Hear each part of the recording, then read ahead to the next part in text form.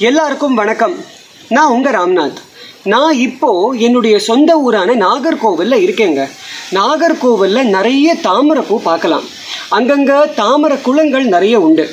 இன்றைக்கி காலையில் ஒரு வேலை விஷயமாக நான் வெளியில் போயிட்டு இருக்கும்போது ஒரு அழகான தாமரை குளம் பார்த்தேன். இந்த லாக்டவுனால் பூ பறைக்காததுனாலையோ தெரியல, அவ்வளவு தாமரைப்பூ மயமாக இருந்தது. நீங்களே பாருங்களேன் எவ்வளோ அழகாக இருக்குன்னு. எவ்வளவு அழகாக இருக்குது பார்த்தீங்களா? முழுசாக மலர்ந்த தாமரைப்பூ. நம்ம தேசிய பூன்னு சொல்கிறதுல என்னங்க ஆச்சரியம், அவ்வளவு அழகு. எனக்கு இந்த தாமரைப்பூவை பார்த்ததும் இந்த குறள் தாங்க ஞாபகம் வந்தது. வெள்ளத்தனைய மலர் நீட்டம் மாந்தர்தம் உள்ளத்தனைய துயர்வு. குறள் 595. சேத்துல இறங்கி நமக்கெல்லாம் செந்தாமரையை பறித்து கொடுத்த திரு சாது அவர்களுக்கு மனமார்ந்த நன்றி. இப்போ இந்த திருக்குறளுக்கு வருவோமே. இந்த குறளுக்கு 2 பகுதி இருக்கு. முதல் பகுதி வெள்ளத்தனைய மலர் நீட்டம். இதுக்கு என்ன தெரியுமா அர்த்தம்? தண்ணியிலேயே இருக்கக்கூடிய ஏதாவது பூவை எடுத்துப்போமே. உதாரணத்துக்கு தாமரைப்பூ. இந்த பூ தண்டினுடைய நீளம் தண்ணீரின் ஆழத்தை பொறுத்தது அப்படின்னு திருவள்ளுவர் சொல்றாரு.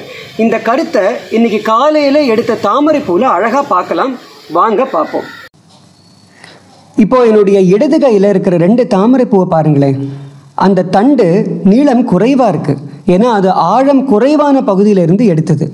ஆனால் வலது கையில் இருக்கிற தாமரை பூ எவ்வளவு நீளமாக இருக்குது பாருங்கள். கிட்டத்தட்ட என்னுடைய உயரம் இருக்குது. ஏன்னா இந்த தாமரை பூ ஆழம் அதிகமான பகுதியிலிருந்து எடுத்தது. இப்போ உங்களுக்கே தெரியும் ஆழத்தினால எப்படி தண்டோட நீளம் வேறுபடுறதுன்னு. இப்போ பார்த்தது எவ்வளவு வியப்பாக இருக்குல்ல. இதைத்தான் திருவள்ளுவர் எடுத்துக்காட்டா நம்ம வாழ்க்கைக்கும் சொல்றாரு. எப்படி வெள்ளத்தின் ஆழத்தை பொறுத்து பூவின் தண்டு நீளம் அமையுமோ அதே போன்றுதான் மாந்தர்தம் உள்ளத்தனையது உயர்வு.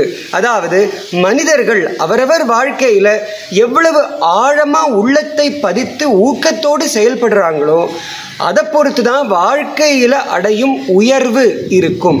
எவ்வளவு அழகா இருக்குல்ல கருத்து. சரி, அடுத்த தமிழ் சிமிழ்ல இன்னொரு தகவலோடு சந்திக்கிறேன். நன்றி, வணக்கம்.